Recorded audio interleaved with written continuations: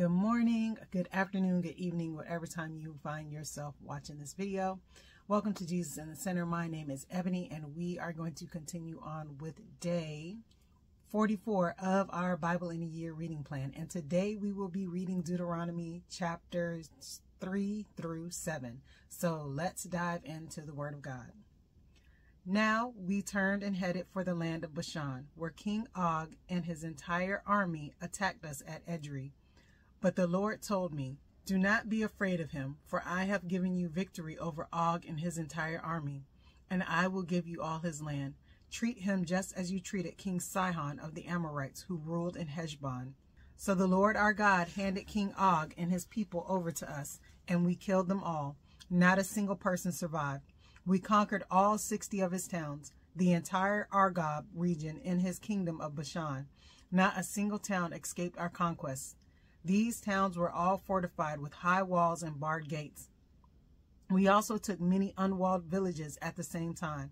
We completely destroyed the kingdom of Bashan, just as we had destroyed King Sihon of Heshbon. We destroyed all the people in every town we conquered, men, women, and children alike. But we kept all the livestock for ourselves and took plunder from all the towns. So we took the land of the two Amorite kings east of the Jordan River, all the way from the Arnon Gorge to Mount Hermon.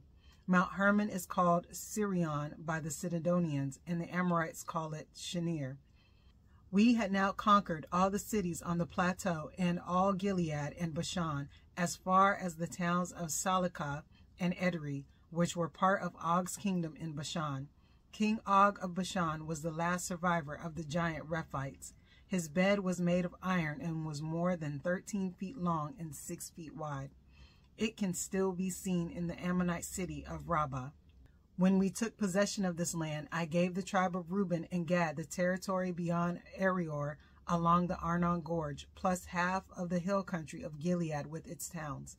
Then I gave the rest of Gilead and all of Bashan, Og's former kingdom, to the half-tribe of Manasseh. This entire Argob region of Bashan used to be known as the land of the Rephites. Jair, a leader from the tribe of Manasseh, conquered the whole Argob region and Bashan, all the way to the border of the Geshurites and the Maccathites. Jair renamed this region after himself, calling it the towns of Jair, as it is still known today. I gave Gilead to the clan of Machir, but I also gave part of Gilead to the tribes of Reuben and Gad. The area I gave them extended from the middle of the Arnon Gorge in the south to the Jabbok River on the Ammonite frontier. They also received the Jordan Valley, all the way from the Sea of Galilee down to the Dead Sea, with the Jordan River serving as the western boundary. To the east were the slopes of Pisgah. At that time I gave this command to the tribes that would live east of the Jordan. Although the Lord your God has given you this land as your property, all your fighting men must cross the Jordan ahead of your Israelite relatives, armed and ready to assist them. Your wives, children, and numerous livestock, however, may stay behind in the towns I have given you. When the Lord has given security to the rest of the Israelites, as he has to you, and when they occupy the land your God is giving them across the Jordan River, then you may return here to the land I have given you.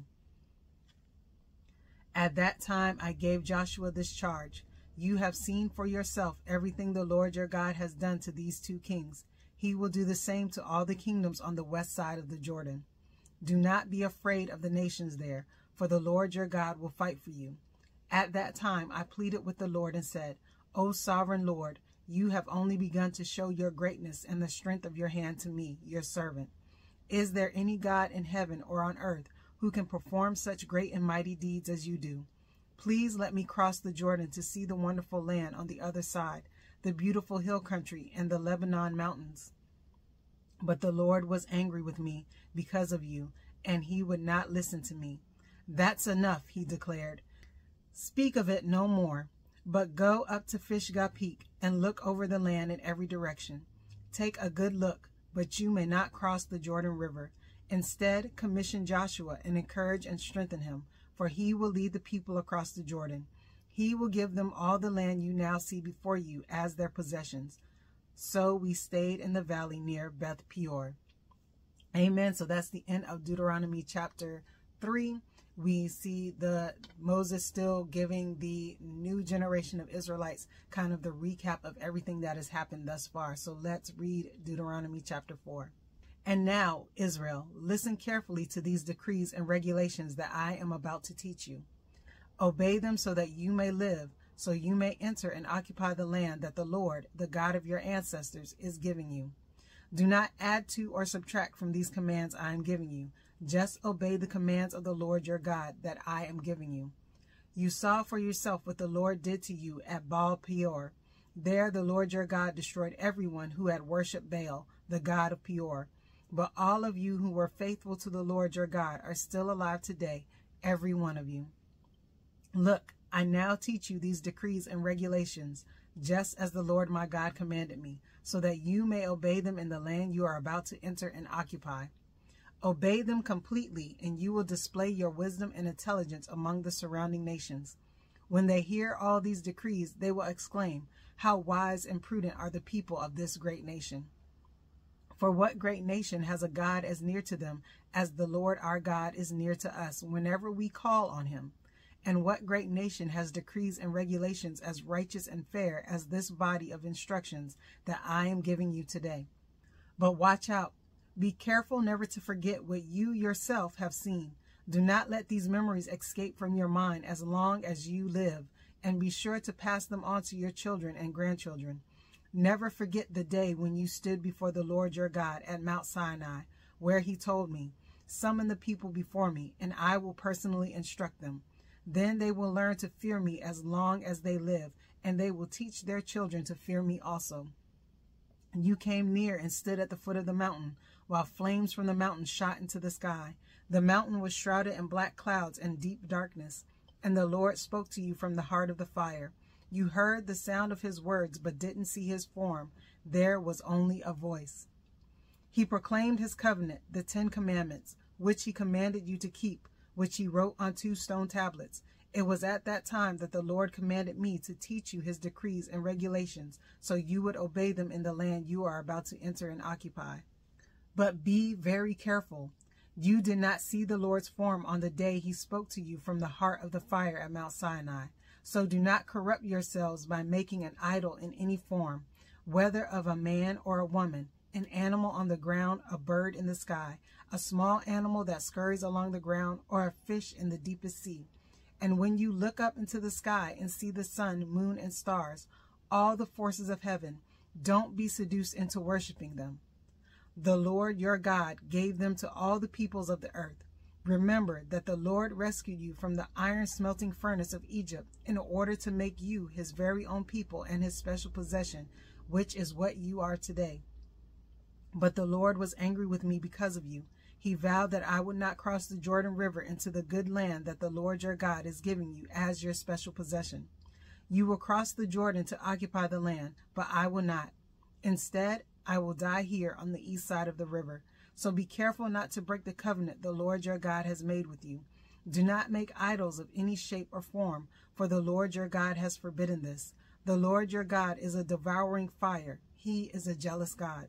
In the future, when you have children and grandchildren and have lived in the land a long time, do not corrupt yourselves by making idols of any kind. This is evil in the sight of the Lord your God and will arouse his anger. Today I call on heaven and earth as witnesses against you. If you break my covenant, you will quickly disappear from the land you are crossing the Jordan to occupy. You will live there only a short time. Then you will be utterly destroyed. For the Lord will scatter you among the nations, where only a few of you will survive. There, in a foreign land, you will worship idols made from wood and stone, gods that neither see nor hear, nor eat nor smell. But from there you will search again for the Lord your God, and if you search for him with all your heart and soul, you will find him. In the distant future, when you are suffering all these things, you will finally return to the Lord your God and listen to what he tells you. For the Lord your God is a merciful God. He will not abandon you or destroy you or forget the solemn covenant he made with your ancestors. Now search all of history, from the time God created people on the earth until now, and search from one end of the heavens to the other. Has anything as great as this ever been seen or heard before? Has any nation ever heard the voice of God speaking from the fire as you did and survived? Has any other God dared to take a nation for himself out of another nation by means of trials, miraculous signs, wonders, war, a strong hand, a powerful arm, and terrifying acts? Yet that is what the Lord your God did for you in Egypt, right before your eyes. He showed you these things so you would know that the Lord is God and there is no other. He let you hear his voice from heaven so he could instruct you. He let you see his great fire here on earth so he could speak to you from it. Because he loved your ancestors, he chose to bless their descendants, and he personally brought you out of Egypt with a great display of power. He drove out nations far greater than you, so he could bring you in and give you their land as your special possession, as it is today. So remember this and keep it firmly in mind. The Lord is God, both in heaven and on earth, and there is no other. If you obey all the decrees and commands I am giving you today, all will be well with you and your children. I am giving you these instructions so you will enjoy a long life in the land the Lord your God is giving you for all time. Then Moses set apart 3 cities of refuge east of the Jordan River. Anyone who killed another person unintentionally without previous hostility could flee there to live in safety. These were the cities: Bezer on the wilderness plateau for the tribe of Reuben, Ramoth and Gilead for the tribe of Gad, Golan and Bashan for the tribe of Manasseh. This is the body of instruction that Moses presented to the Israelites. These are the laws, decrees, and regulations that Moses gave to the people of Israel when they left Egypt, and as they camped in the valley near Beth Peor, east of the Jordan River. This land was formerly occupied by the Amorites under King Sihon, who ruled from Heshbon. But Moses and the Israelites destroyed him and his people when they came up from Egypt. Israel took possession of his land and that of King Og of Bashan, the 2 Amorite kings east of the Jordan. So Israel conquered the entire area from Aroer at the edge of the Arnon Gorge all the way to Mount Sirion, also called Mount Hermon. And they conquered the eastern bank of the Jordan River as far south as the Dead Sea, below the slopes of Fishka. All right, so that is the end of Deuteronomy chapter 4. We see Moses reminding the new generation of Israelites to make sure that they do not fall into idolatry. They have never seen God, so therefore they don't need to make any idols to worship him. So Moses is giving them that warning again. So let's go on to Deuteronomy chapter 5. Moses called all the people of Israel together and said, "Listen carefully, Israel. Hear the decrees and regulations I am giving you today, so you may learn them and obey them. The Lord our God made a covenant with us at Mount Sinai. The Lord did not make this covenant with our ancestors, but with all of us who are alive today. At the mountain, the Lord spoke to you face to face from the heart of the fire. I stood as an intermediary between you and the Lord, for you were afraid of the fire and did not want to approach the mountain. He spoke to me, and I passed his words on to you. This is what he said. I am the Lord your God, who rescued you from the land of Egypt, the place of your slavery. You must not have any other God but me. You must not make for yourself an idol of any kind, or an image of anything in the heavens or on the earth or in the sea. You must not bow down to them or worship them, for I, the Lord your God, am a jealous God who will not tolerate your affection for any other gods. I lay the sins of the parents upon their children. The entire family is affected, even children in the 3rd and 4th generations of those who reject me. But I lavish unfailing love for 1,000 generations on those who love me and obey my commands. You must not misuse the name of the Lord your God. The Lord will not let you go unpunished if you misuse his name. Observe the Sabbath day by keeping it holy, as the Lord your God has commanded you. You have 6 days each week for your ordinary work, but the 7th day is a Sabbath day of rest dedicated to the Lord your God. On that day, no one in your household may do any work. This includes you, your sons and daughters, your male and female servants, your oxen and donkeys and other livestock, and any foreigners living among you. All your male and female servants must rest as you do. Remember that you were once slaves in Egypt, but the Lord your God brought you out with his strong hand and powerful arm. That is why the Lord your God has commanded you to rest on the Sabbath day. Honor your father and mother as the Lord your God commanded you. Then you will live a long, full life in the land the Lord your God is giving you. You must not murder. You must not commit adultery. You must not steal. You must not testify falsely against your neighbor. You must not covet your neighbor's wife. You must not covet your neighbor's house or land, male or female servant, ox or donkey, or anything else that belongs to your neighbor. The Lord spoke these words to all of you assembled there at the foot of the mountain. He spoke with a loud voice from the heart of the fire, surrounded by the clouds in deep darkness. This was all he said at that time, and he wrote his words on 2 stone tablets and gave them to me. But when you heard the voice from the heart of the darkness, while the mountain was blazing with fire, all your tribal leaders and elders came to me. They said, "Look, the Lord our God has shown us his glory and greatness. We have heard his voice from the heart of the fire. Today we have seen that God can speak to us humans, and yet we live. But now, why should we risk death again? If the Lord our God speaks to us again, we will certainly die and be consumed by this awesome fire. Can any living thing hear the voice of the living God from the heart of the fire as we did and yet survive? Go yourself and listen to what the Lord our God says. Then come and tell us everything he tells you, and we will listen and obey." The Lord heard the request you made to me, and he said, "I have heard what the people said to you, and they are right. Oh, that they would always have hearts like this, that they might fear me and obey all my commands. If they did, they and their descendants would prosper forever. Go and tell them, return to your tents, but you stand here with me so I can give you all my commands, decrees, and regulations. You must teach them to the people so they can obey them in the land I am giving them as their possession." So Moses told the people, "You must be careful to obey all the commands of the Lord your God, following his instructions in every detail. Stay on the path that the Lord your God has commanded you to follow. Then you will live long and prosperous lives in the land you are about to enter and occupy." Amen. So that is the end of Deuteronomy chapter 5. We see that Moses has gone over the 10 commandments again with the Israelites. So let's see what he reviews with them in chapter 6. These are the commands, decrees, and regulations that the Lord your God commanded me to teach you.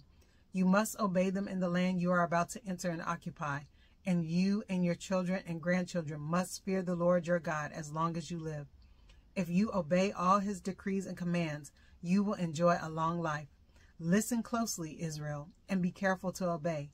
Then all will go well with you, and you will have many children in the land flowing with milk and honey, just as the Lord, the God of your ancestors, promised you.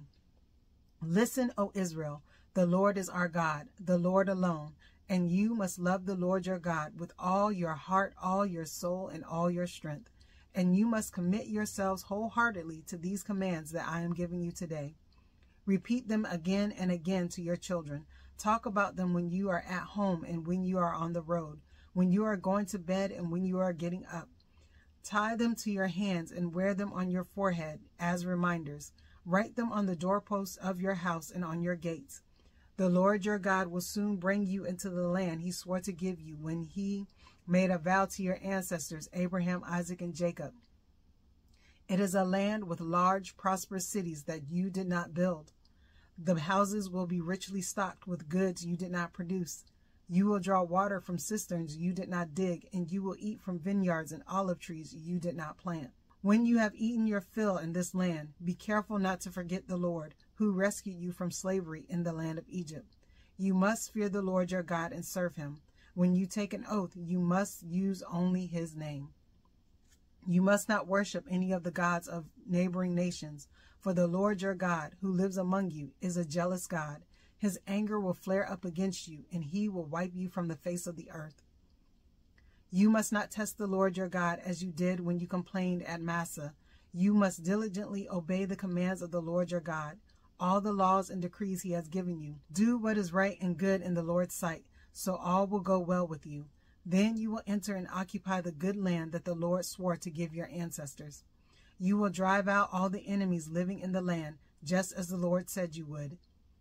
In the future, your children will ask you, what is the meaning of these laws, decrees, and regulations that the Lord our God has commanded us to obey?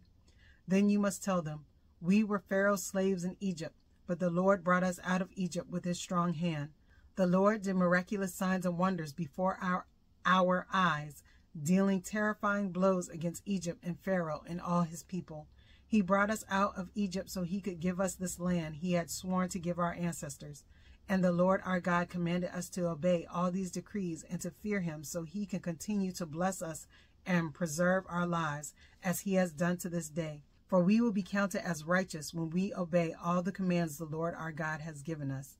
Amen. So that is the end of Deuteronomy chapter 6. So let's see what's in Deuteronomy chapter 7.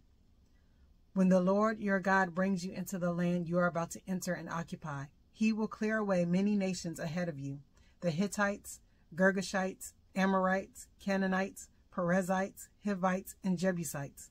These 7 nations are greater and more numerous than you.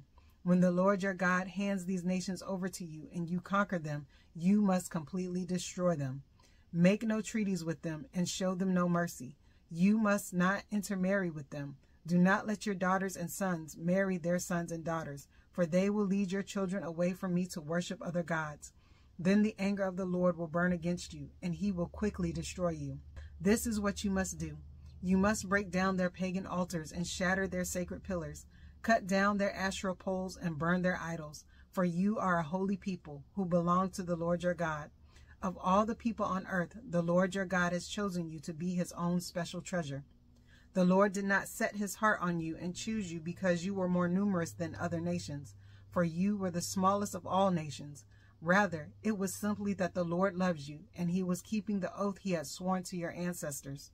That is why the Lord rescued you with such a strong hand from your slavery and from the oppressive hand of Pharaoh, king of Egypt. Understand, therefore, that the Lord your God is indeed God. He is the faithful God who keeps his covenant for 1,000 generations and lavishes his unfailing love on those who love him and obey his commands. But he does not hesitate to punish and destroy those who reject him. Therefore, you must obey all these commands, decrees, and regulations I am giving you today. If you listen to these regulations and faithfully obey them, the Lord your God will keep his covenant of unfailing love with you, as he promised with an oath to your ancestors. He will love you and bless you, and he will give you many children. He will give fertility to your land and your animals. When you arrive in the land he swore to give your ancestors, you will have large harvests of grain, new wine, and olive oil, and great herds of cattle, sheep, and goats. You will be blessed above all nations of the earth. None of your men or women will be childless, and all your livestock will bear young. And the Lord will protect you from all sickness. He will not let you suffer from the terrible diseases you knew in Egypt, but he will inflict them all on your enemies. You must destroy all the nations the Lord your God hands over to you. Show them no mercy and do not worship their gods, or they will trap you. Perhaps you will think to yourselves, how can we ever conquer these nations that are so much more powerful than we are? But do not be afraid of them. Just remember what the Lord your God did to Pharaoh and to all the land of Egypt.